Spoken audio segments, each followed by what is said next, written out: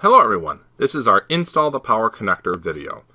This is going to be a two-part video. The first part, we're going to install the power connectors on the motherboard.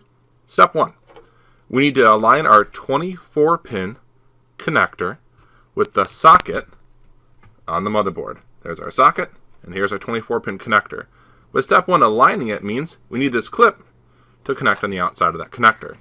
So we can go ahead and we can align it with that connector. Now that it's aligned, step 2, we're going to gently press down on the connector until that clip locks into place.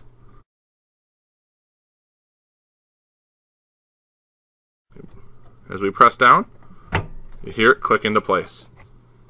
Step 3, we need to align our 4-pin power connector for auxiliary power on the motherboard, which we'll see here also has a clip, with its corresponding connector on the motherboard. To align it, I'll just drop it in on top. And then, step 4, we're going to gently press down on that connector until it clicks into place. And now it clicked into place. Step 5, we need to take our CPU fan with its power connector right here.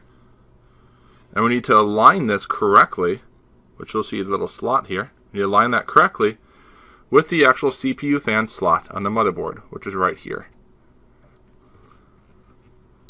Step 6, we're going to gently press down on it and put it in place.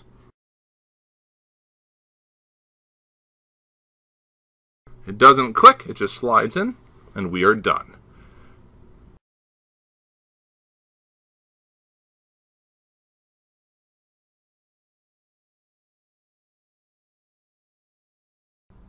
In part 2 of our video, we're going to install the power connector for our SATA hard drive. Now, this is our 2.5-inch solid state hard drive.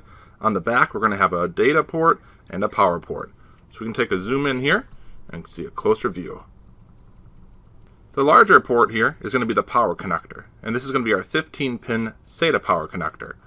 So step 1, we're going to take our power connector that's going to attach to the drive, and here's what it looks like right here. We can see it's keyed in a specific way, so you cannot install it upside down. And we need to align it correctly with the SATA hard drive. When we have it aligned correctly, we can take it and line it up right here. And step 2 is we're going to gently push it in until it's fully seated. Awesome.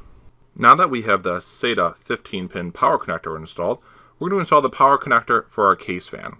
This is going to be a 3-pin power connector that we'll connect to on the motherboard. The power connector looks exactly like this. It's got a spot for 3 pins. The connector on the motherboard that we're going to hook it to is right below here, and it is brown. We'll zoom in and take a closer look at that power connector.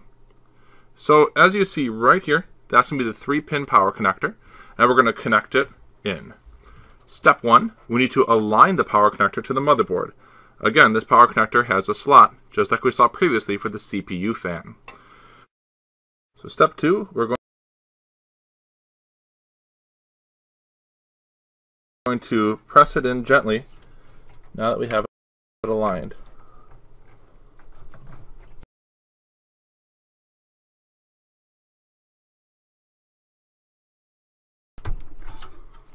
And that is what it looks like when it is installed correctly.